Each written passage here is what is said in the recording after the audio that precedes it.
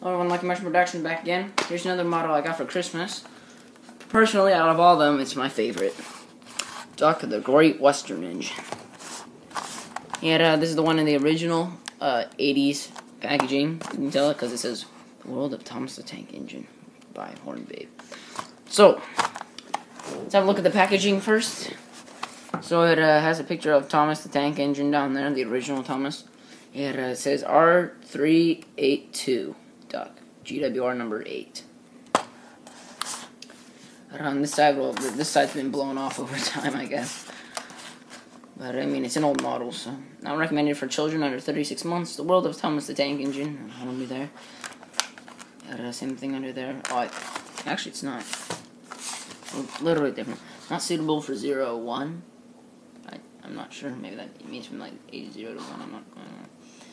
The complete world of Thomas the Tank Engine can be seen in the latest Hornby Railways catalog.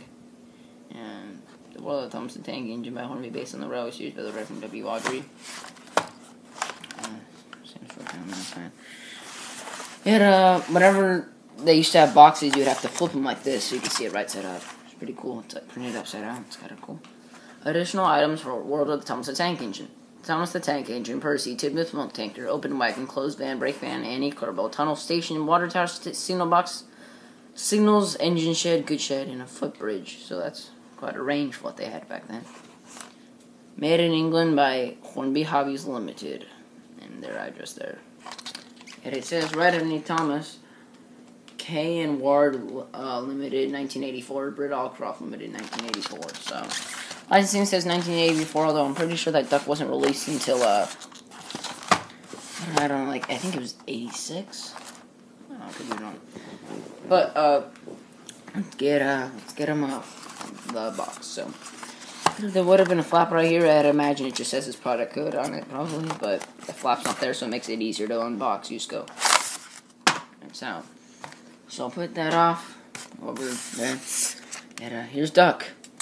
This is when the older packaging didn't have the hole, so just kind of grab him by the foot plate, or the running board, per se. And take him out. Also, it didn't come with instructions, although, trust me, I have plenty, M-type motor instructions. But, here's Duck. So, I cleaned Duck whenever I got him, because he's an old model. Figured he'd need a cleaning, and, you can see the wheels are very shiny now. He has pretty good pickups. He runs pretty good for his age. You have to run him for a while before he starts running very nicely, just because, obviously, he's so old, and you have to give him a bit of a running in. So, you have traction tires on the center wheel sets. Hornby, made in Great Britain, so obviously he's an older model of Duck. You can see that he has 2 whistles back there instead of just 1. That's what they got wrong, but you have this little, you have the safety valve here. It's just painted green, like it should be. People say it should be painted gold, although I don't know where they're getting that from, because it's actually painted green. I don't know, I guess, Oliver and Emily both have that, and it's gold, so I guess your first assumption is that it should be gold, but it should be green, so they got that right.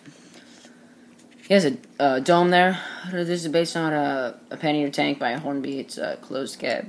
Oh, before I forget, here's a little bit of history about Duck. Duck was brought to the island of Sodor to help Percy with his work, if my memory serves me correct. And he's formed a bit of a rivalry with Diesel, Devious Diesel. And Duck's real name is Montague, but engines call him Duck because of his waddle. He kind of waddles when he moves. Yeah, that's Duck. Also, one of his famous quotes is that there are 2 ways of doing things: the Great Western Way or the wrong way. Yeah. So that was just some history about Duck. Duck's face, very, very good. Bit dark, but Gordon's face is dark, so I guess it kind of doesn't really matter. Most people's Duck's eyes are looking over this way, which mine kind of is, but I like how it's kind of looking more straight than off to the side. It's just better for videos. GWR, so that stands for Great Western Railway. You have number 8. It's the same thing on either side, by the way. And you have the splash over the wheels. People will say that the running board is incorrect because it's gray, although actually the Railway Series one was gray. Although the TV Series one was black. The Rally Series one was gray, so he's more Rally Series accurate. This little splasher, I think, should also be gray. Although, don't quote me on that, I could be wrong. He's missing a step right here, that's the only thing he's actually missing. Oh, and I believe that there was a ring around the funnel, but he's an older model. I like the used feel of Duck. You know, there's just something about him. I like the used sort of look. Here you have his coal loader, you have the cab holes on either side, the little window cab holes. Sorry, this thing likes to pop up sometimes. There's no glass on it, but it's nice. There's no in-cab detail, but you can see the motor through there. It's red, the buffer beam, and there's buffers. I'll show you that you can actually, where the handrails are, is actually a seam. You can remove the top of Duck. Bit spooky. But you can see the inside there where the motor is. That's probably done for easy access and maintenance. So, yeah. I don't know if everyone's Duck does that, but mine certainly does, and it makes it a lot easier to get to the motor for maintenance. Here, I'm just going to do this off camera really quick, make sure I don't mess anything up. And it should snap in, like so. Alright. He has golden handrails, where I believe they should be silver, but kind of looks cool, so I'm not complaining.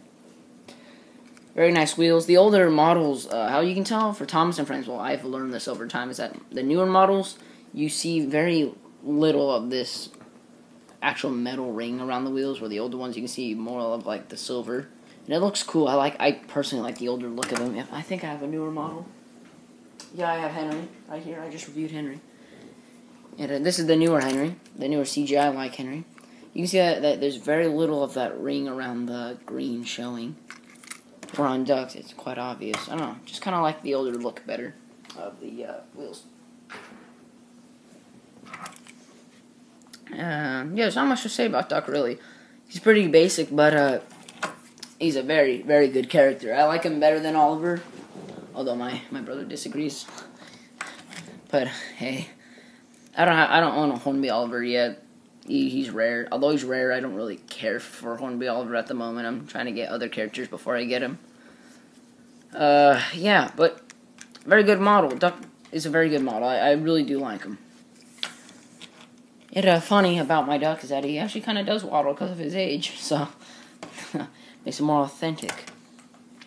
So yeah, that's about it to say about Duck. I mean, I rate him a solid 10 out of 10. I mean, his shape is just so well done. The pannier tank look. The Bachmann Duck just looks too like small or like too squished or something like that. Not saying it's bad. It's more TV series accurate than Rally Series accurate. But if you guys like TV accuracy, then TV series accuracy, then you know, whatever. Personally, I don't think anyone watches the TV show anymore, so I don't think it really matters. I think people. I'm a kind of person who likes the Rally Series a lot.